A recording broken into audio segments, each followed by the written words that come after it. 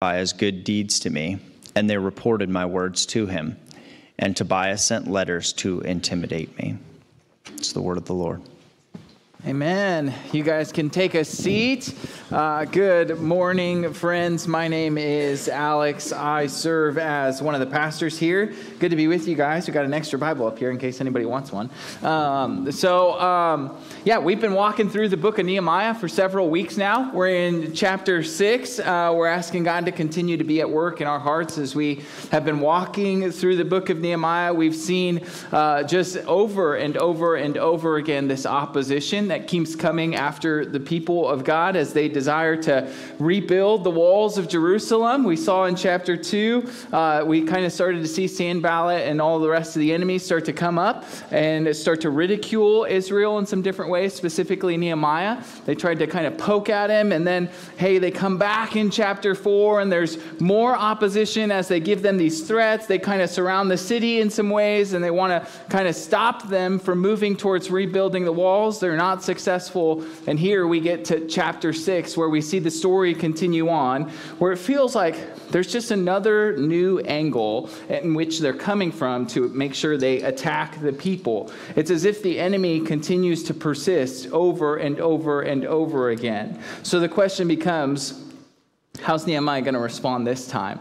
How are they going to continue to go forward? How are they going to continue to ask God to be at work in their own lives? And if you look specifically in this section of Nehemiah chapter 6, it's a slightly different than the other ways that we've seen the enemies oppose them.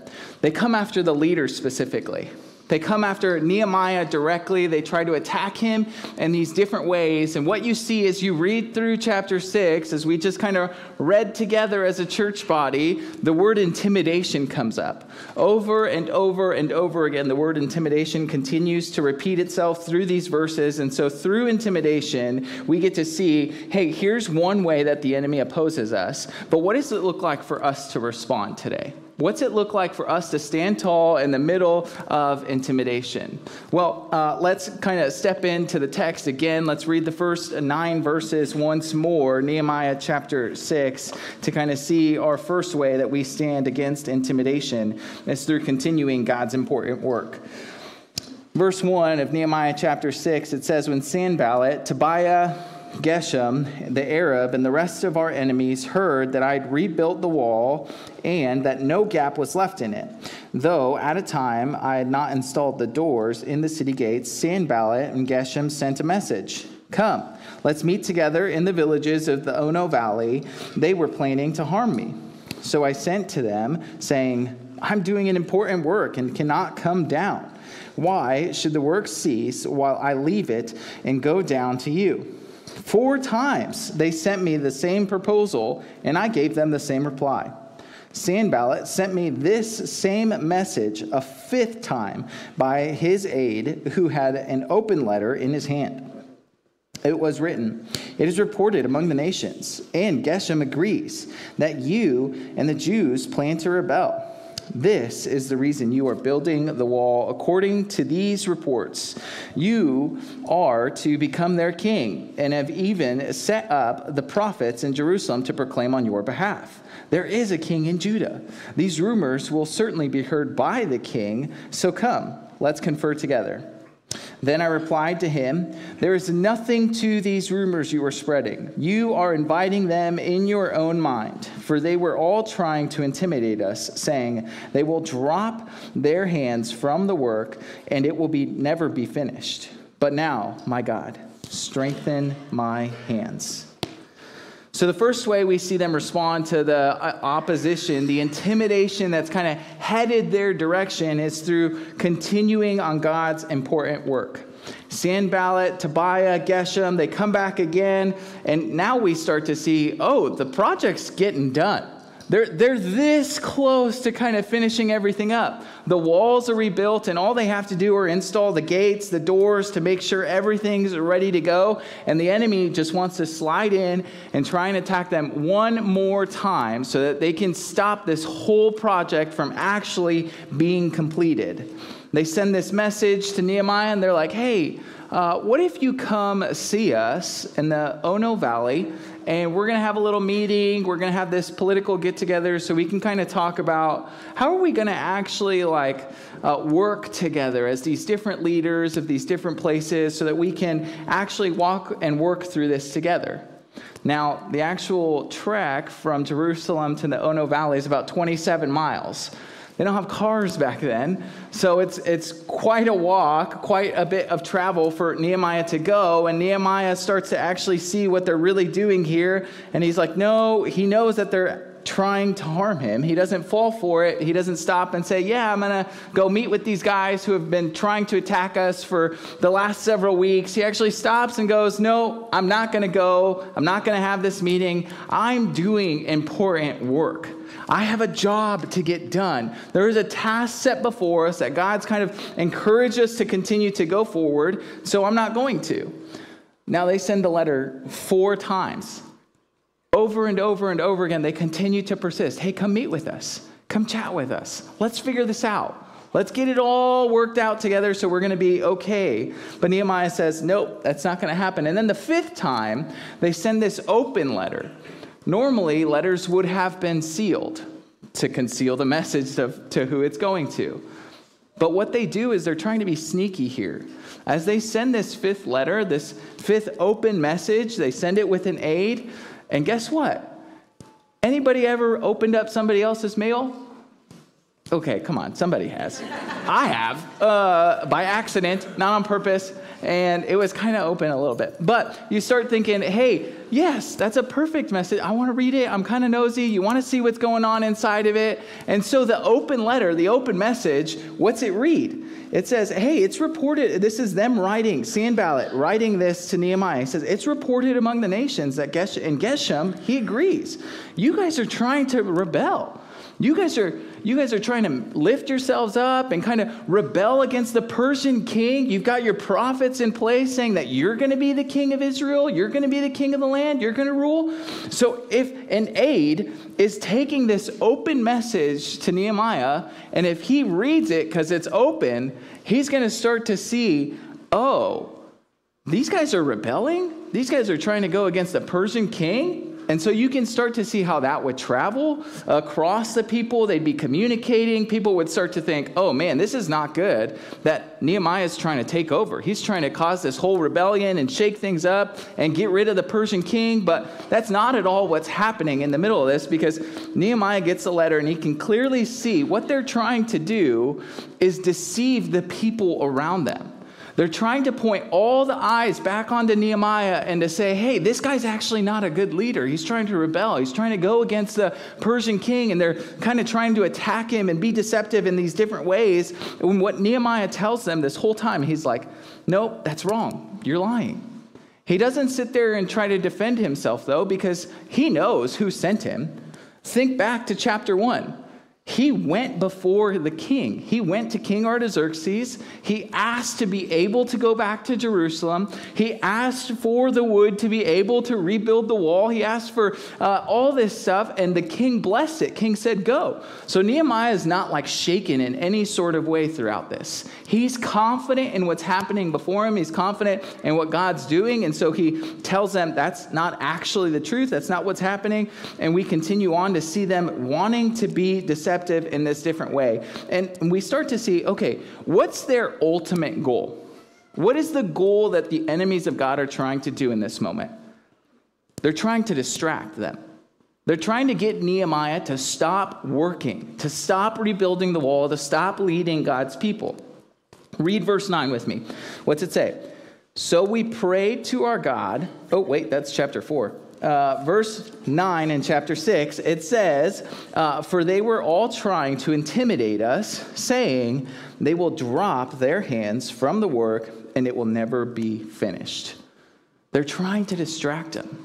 They're trying to get him away from doing God's good work. But Nehemiah shuts it down. He knows he's supposed to continue to do God's work. I mean, it gets to the point to where the enemy persists so much that in verse 9, at the end of verse 9, what's he do?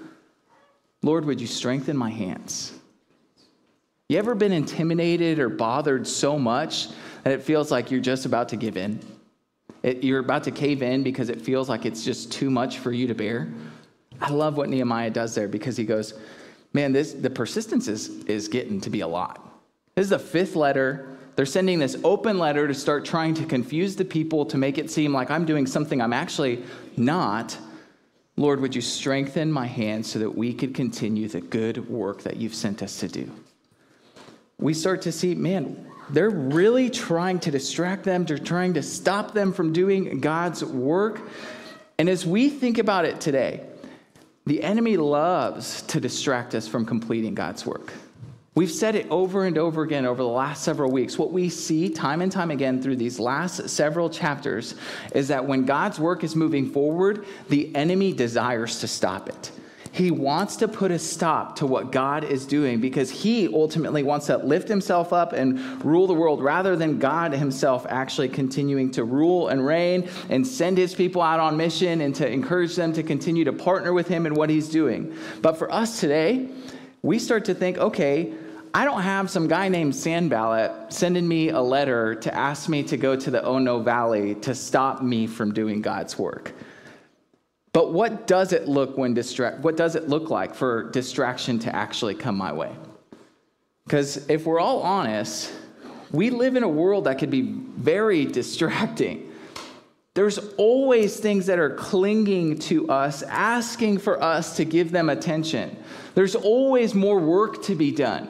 There's always more people that want to meet with us. There's always more things that are kind of clamoring for us to spend time on them. And what we see Nehemiah say here in this section, chapter 6, what's he say? How does he respond in the middle of it? He says, I'm not going to come down. Why? Because I'm doing a good work. He's focused on the work that God has set before him and the work that he's continuing to move forward to. And we ourselves need to focus in and continue to say, man, what's the Lord put before us to continue to work on, to continue to press on forward and to say, Lord, what's the mission that you've set before us to go through with you, and that God, that you would use us for your glory, for your good, for your mission to continue to go forward. Man, there's distractions all over. Just think about even the workplace. You start thinking about your work and what it looks like for you to continue forward and be a good, hard worker. You could be fighting distraction in several different ways. You can be distracted because you're like, oh, social media is like right there. One click of a button and you sit on your phone for 10, 15 minutes and you do that over 3, 4, 5 times. You've almost wasted an hour of the work that you're kind of doing. You think of all the activities that there are. I mean, you can think of constant activities that are gripping for your attention saying, hey, come to this on Monday, come to this on Tuesday, come to this on Wednesday. And your schedule's so full, you're exhausted and you're like, I don't know what to do anymore. I'm so tired and I feel like I have no way or no sort of distraction or no sort of comfort to actually take peace in. We fight distractions all over our world. Friends, and we can be distracted by good things too. We can get distracted by our comfort, by ease of life, by desiring a great reputation. We can get distracted by vanity, by materialism. We can get distracted by our promotion of ourselves. But Nehemiah, he doesn't focus on himself at all. He says, I'm going to do God's work.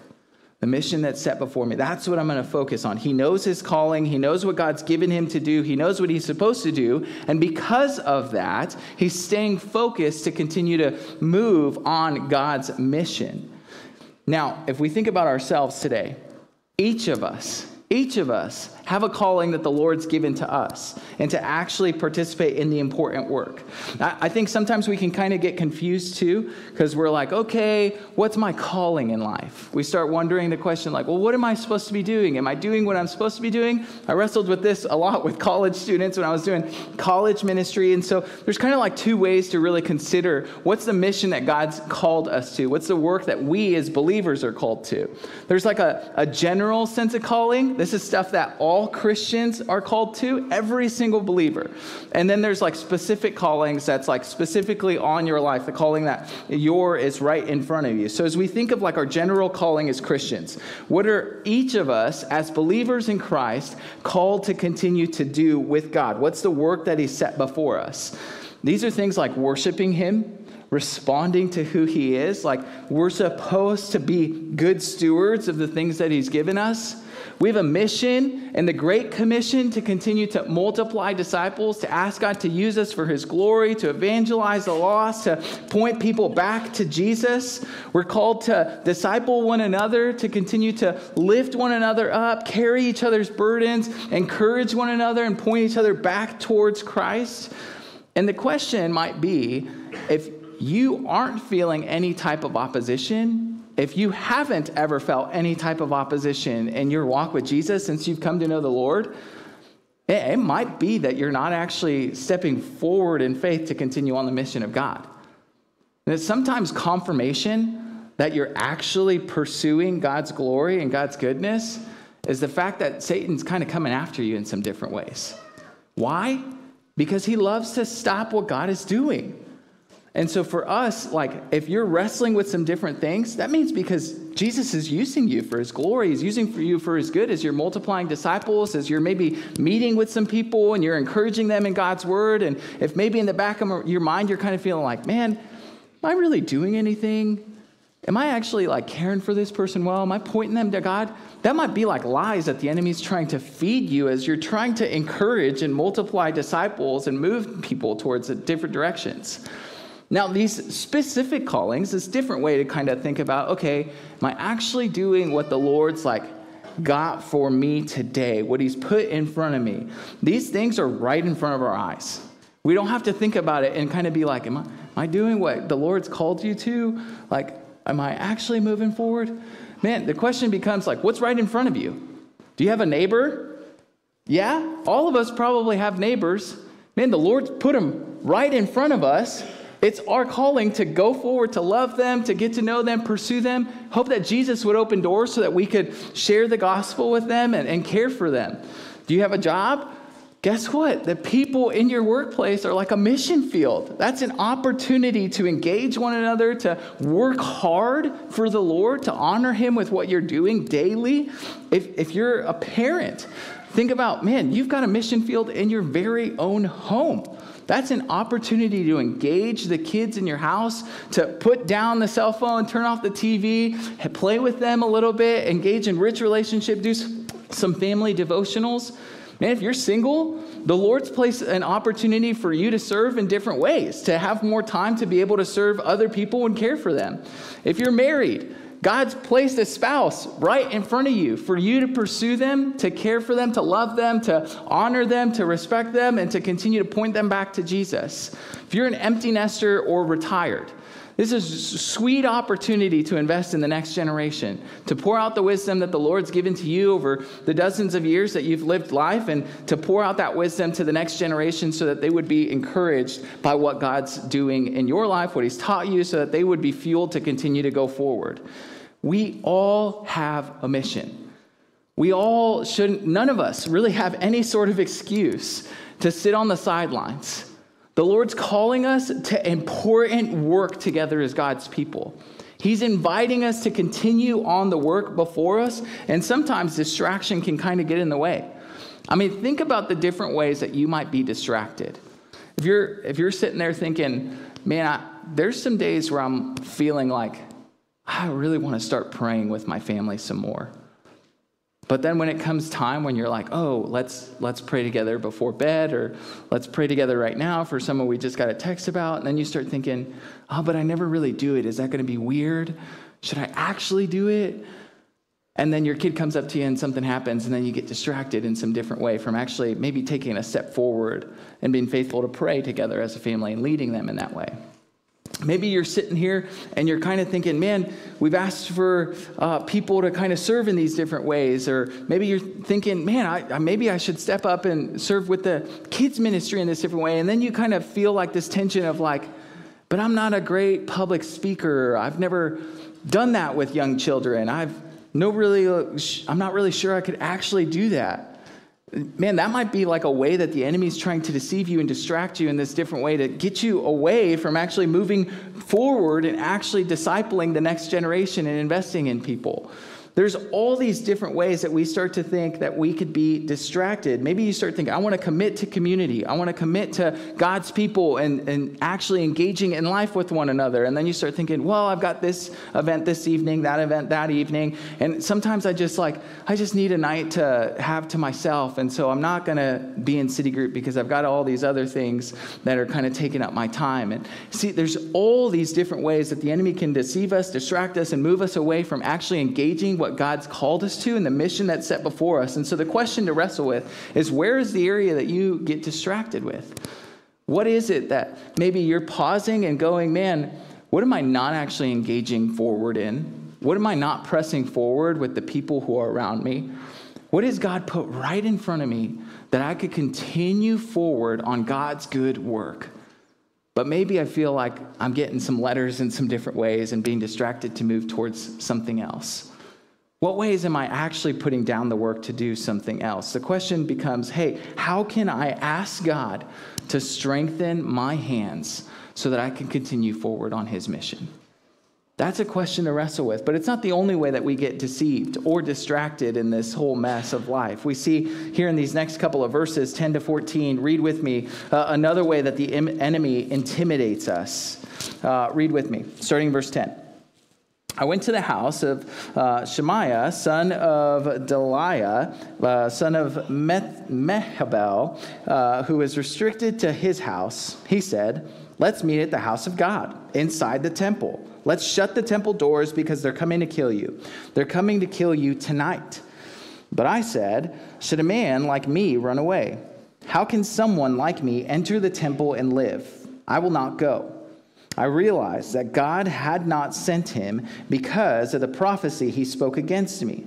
Tobiah and Sanballat had hired him. He was hired so that I would be intimidated, do as he suggested, sin, and get a bad reputation in order that they could discredit me.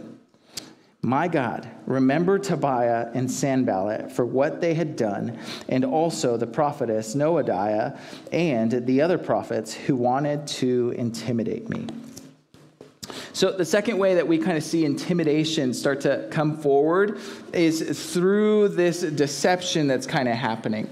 We start to see Nehemiah, he's getting time with this prophet Shemaiah, who's the son of Delaiah, son of Mehabel, who was restricted to his house. So we're kind of like, okay, why is he restricted to his house? What's going on there? Why is this prophet like staying in his home? Well, sometimes prophets would actually act out the prophetic word that they're trying to give to the people. So they would have this message and they would be saying and communicating something, right? Think of Jesus when he goes in and he flips the table in the temple. He's rebuking everybody for what they've done to the temple, and yet at the same time, he's also demonstrating physically what they've done to the temple. So we think here, okay, this prophet is locking himself in his house to kind of show to Nehemiah, this is what you need to do. These people are attacking you, and so you need to hide. You need to restrict yourself so that they won't come and they won't kill you. And then he gives this message. He almost speaks it as if it's from God. He says, hey, let's go to the house of God. Let's go inside the temple. Let's lock ourselves in there so that way they can't get in to kill you. Nehemiah kind of responds back, why would a man like me ever do that? Should I run and hide from the enemy's attack? Should I run and hide to stop the work that we're doing? No. Nehemiah starts to figure out, man, this guy was actually hired out. He was hired out by Tobiah, Sanballat, Geshem, all these people who are trying to stop him to do God's work. And the way that they're attacking him, intimidating him in this moment is they're trying to discredit him again.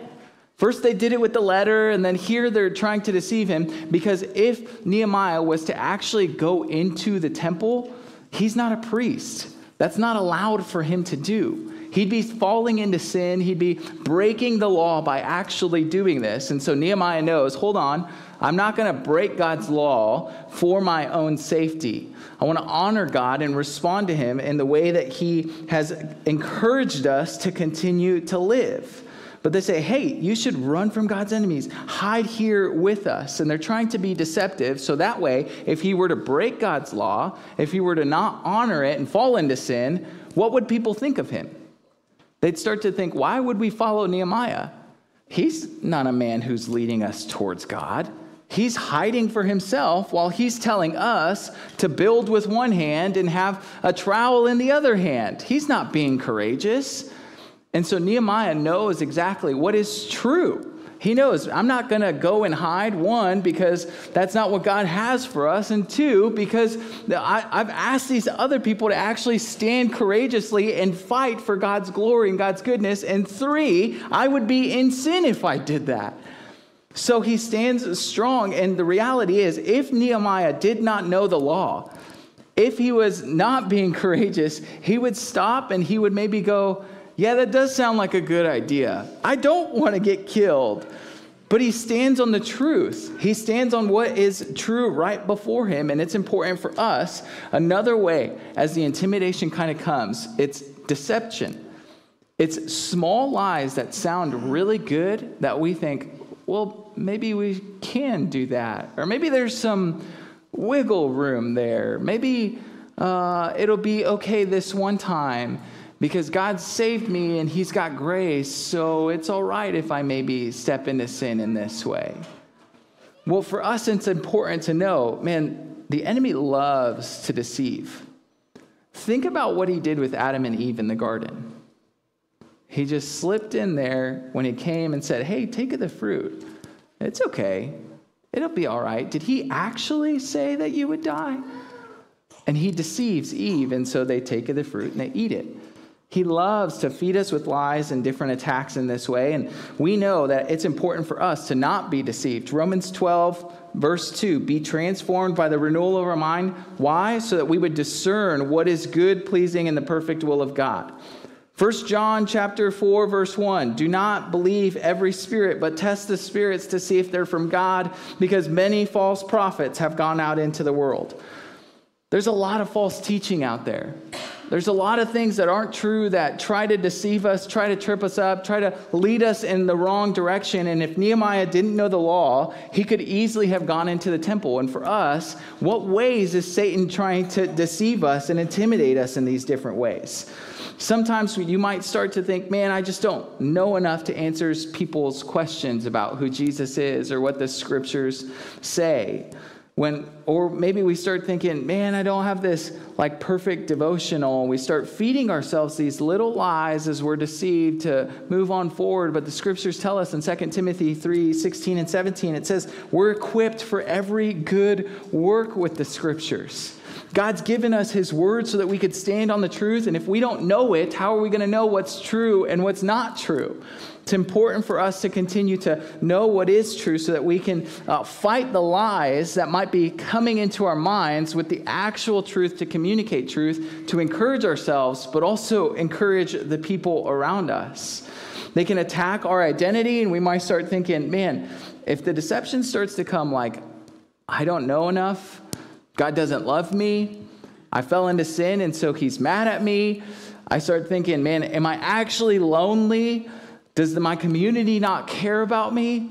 These are all subtle things that the enemy loves to deceive us with, to move us away and to stop us from actually moving forward towards God's mission.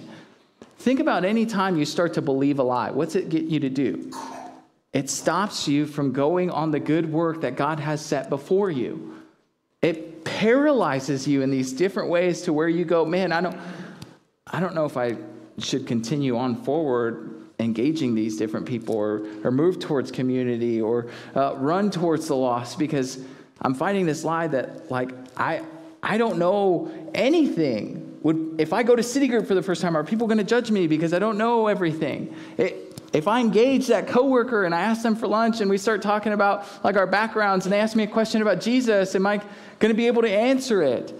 These are all subtle lies that we get paralyzed by, that deception starts to creep in. And what we need to do is stand on the truth of God's word and God's promises to continue to use us so that we can continue on forward on God's mission. I mean, this kind of happened to me in a different way where I was thinking about, man, what's something that's like deceived me recently?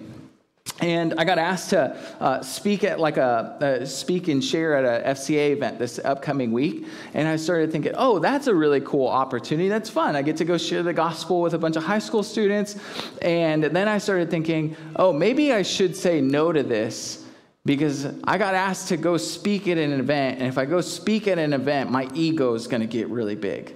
Right? Because I know I have these tendencies for my pride to kind of blow up. And I'm thinking, no, okay, I'm not going to actually go share the gospel with high school students because of my ego.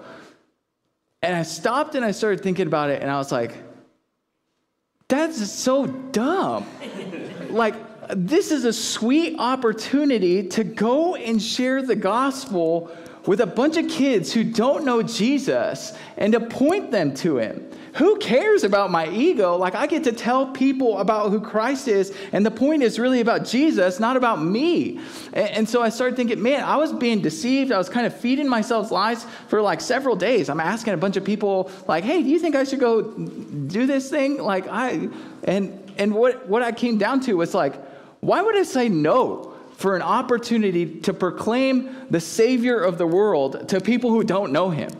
Like, that's the ways, the sneaky, subtle, tiny ways that Satan loves to stop us from going forward on God's mission. Sure, even if I did say no, they would have found somebody else to actually share the gospel with people. But that's somewhere, a way that he was just trying to kind of sneak in. You know, a couple weeks ago, we talked about, hey, what are your weak points? That's like a weak point that Satan kind of started inching at me to deceive me so that I would not go forward with sharing the gospel with lost people. But I started to realize, man, this is all about Jesus and not about myself. And there's different ways that we can be deceived when the intimidation starts to set in different ways. And we navigate, hey, what is actually true? And in that moment, I had to go, what is actually true? The Lord's called me to share the gospel with people. So I'm going to go share the gospel with people and ask that Jesus would bless that and that God would continue forward in those students' lives so that they would know him, and for us to continue to navigate, man, what is true? How can we stand on God's truth so that we would not be intimidated by the lies or the deception that the enemy tries to come at us with? So that's the second way that intimidation sets in. The next thing that we see in this passage is that we get to have confidence in God's wins. So read with me the last couple of verses. Here we go. Verse 15. The wall was completed in 52 days. That's pretty fast. On the 20th day of the month of Elul, when all our enemies heard this, all the surrounding nations were intimidated and lost their confidence, for they realized that this task had been accomplished by our God. During those days, the nobles of Judah sent many letters to Tobiah, and Tobiah's letters came to them. For many in Judah were bound by oath to him, since he was a son-in-law of Shechaniah, son of Arah, and his son Johanan had married the daughter of Meshullam, son of Berechiah. These nobles kept mentioning Tobiah's good deeds to me, and they reported my words to him, and Tobiah sent letters to intimidate me. Again, we start to see, praise the Lord. Even in the middle of opposition, intimidation, attacks, lies, deception, all this stuff that's happening, 52 days, guess what? The wall's rebuilt. I mean, this is miles long. This is not some small little retaining wall that you're kind of thinking, man, that feels like a big project to figure out how to do in the backyard of my house. Like, this is a wall around the city of Jerusalem. They completed it in 52 days. God's enemies did not conquer God's people. There was no lie, no division, no intimidation tactic that would stop the Lord from completing his mission. And that's a good thing that we're able to see. And I love how Nehemiah responds in the middle of it. As the wall is completed, we don't really read a response from Nehemiah himself, but as he's journaling, as he's writing this down for us to read today, who's he give credit to? The Lord. He doesn't say, hey, I led the people to the point to where they followed me and we built the wall all together and we did it. No, he says the enemies were intimidated by the work that God had accomplished. God's the one who gets all the credit because they're the ones who were just following God on the mission that he set them out on. And you start thinking, man, this is the big climax of the story. They finished the wall. Everything should be perfect at this point. But what happens? The wall's done, but the intimidation shifts. We start to see, it tells us, hey, the enemies of God, they were intimidated and they lost confidence because of the work that God had accomplished. But their loss of confidence, their intimidation, it doesn't stop them from continuing to try and intimidate Nehemiah. What do? The Jewish nobles, because they're in this weird bond to Tobiah, they start, okay, we're going to send letters over to Nehemiah. Then Tobiah starts sending letters to Nehemiah.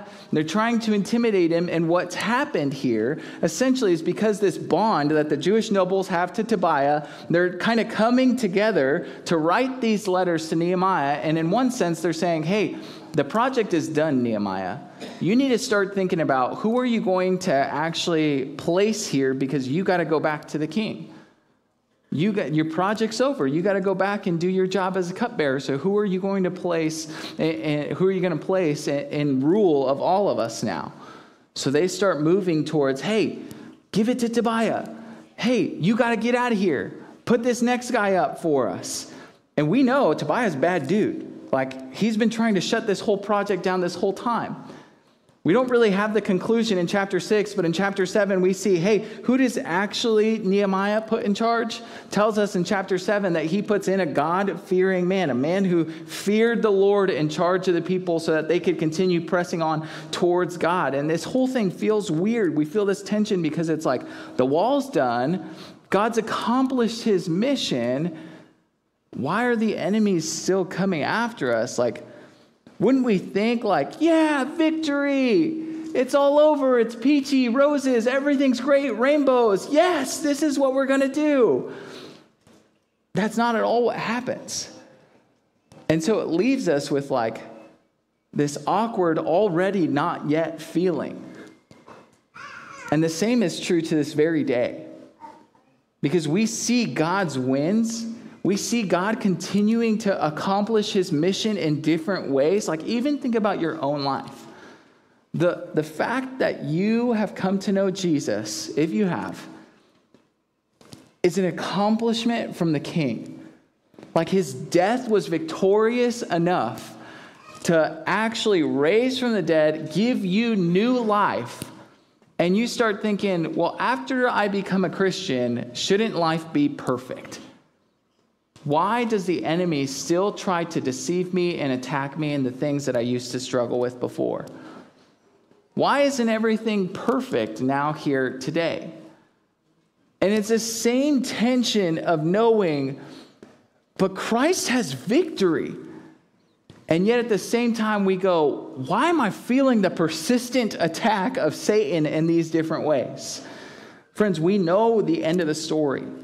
Satan will be bound. Sin is defeated. Jesus has victory, and we get to enjoy that victory until the end of the days, until all of it is completely new when Christ has returned and restored everything. If we've trusted in Jesus, we get to look to him for the celebration, the rejoicing, the win, the accomplishment of the victorious King for what he's done in our lives. And yet at the same time, we live in the tension that sometimes it gets pretty hard here. So how do we fight that?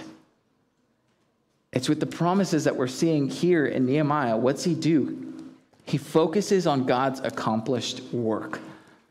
And so as you're wrestling with different things that Satan's maybe trying to deceive you with, intimidate you with, attack you with, look to Jesus. Look to the finished work of the cross, the victory that we have in Christ, and that propels us forward. Ask him to strengthen your hands in the middle of suffering, in the middle of horrible circumstances, and in the middle of intimidation, attack from the enemy, whatever it is that you're wrestling with, to continue to look to the King. Don't be distracted by the enemy, but continue on God's work. Why? Because you can look to the work that he completed and the work that he will do. It's this tension of both looking forward and looking back to what he's done and what he's going to do. And so that spurs us on to continue to stand by the truth of what he said, what he's done, and encourages us to continue to say, I'm not going to be distracted from the work that's right before me.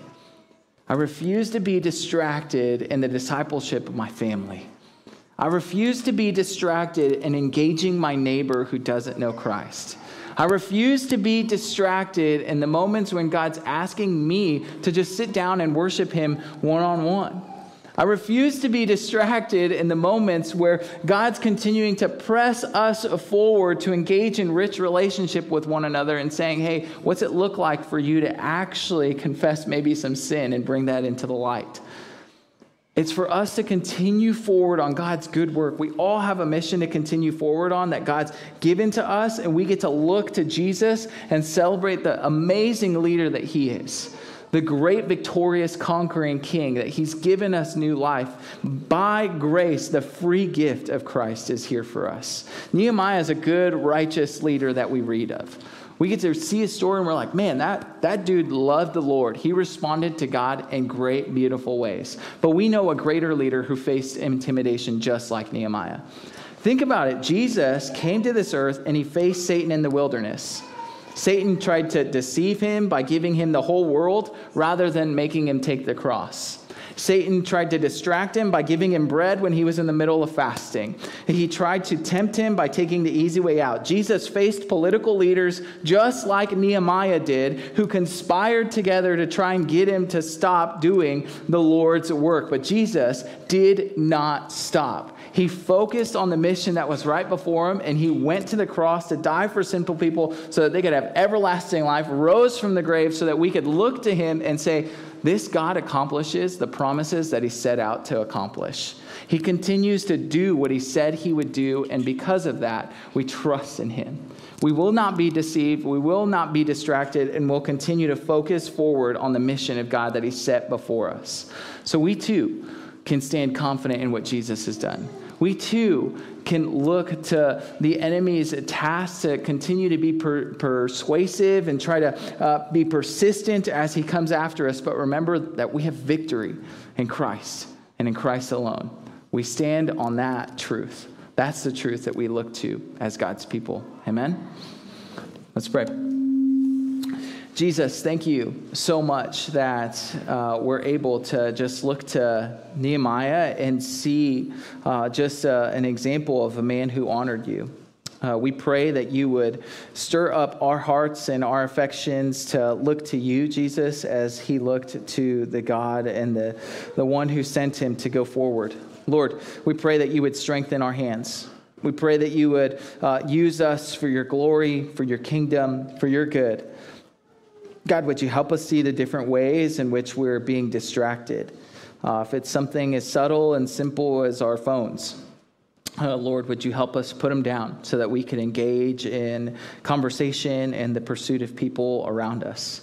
Lord, I pray that any lies that may be coming our way, any things that are in the back of our mind that are deceiving us from moving forward on your mission, Lord, I pray that you would give us truth to fight those with. Would we know your word? Would you remind us of who we are and what you've done for us? And that there is no condemnation for those who are in Christ Jesus. And so that we could go forward in confidence, standing on the great victory that you have. That we could focus on your wins, your accomplishments, the work that you've done, and the work that you will do, Lord. Would this sustain us? Would you continue to equip us? Would you send us out, Lord? Would we be on mission to continue forward for your glory,